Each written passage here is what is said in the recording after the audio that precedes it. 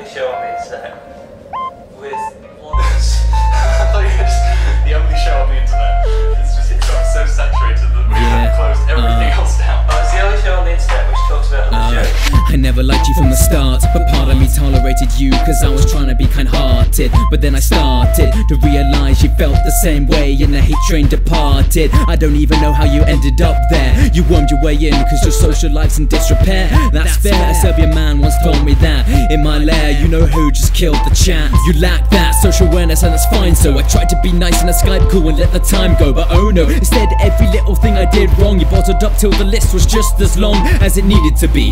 It's a feeling you see.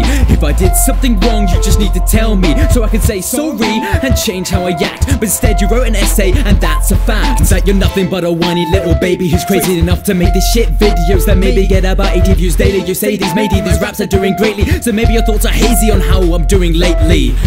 I'm not gonna thank you for shit.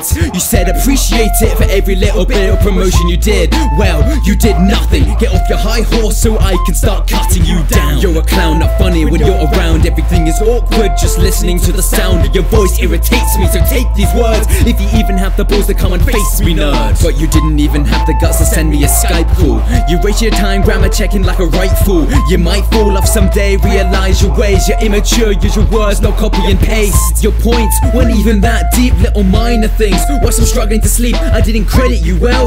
You could've just told me. Slowly all your problems are starting to unfold. See, I don't give a shit about your shit site, just the fact you were coward enough to block me down right. I respond this way, can't believe you dare say I should just take it, say that's fair. Yeah, fuck you man, I'm above you, but you think you're so great since your friend does cartoons. You'd be nothing without him, and I mean nothing, you struggle to fit in. I'm surprised really that you managed to function. I forked a new life and I'm turning disjunction. I tried to handle it but I've given, so let's say that's the end. Fuck you, Dotnet. 25 seconds.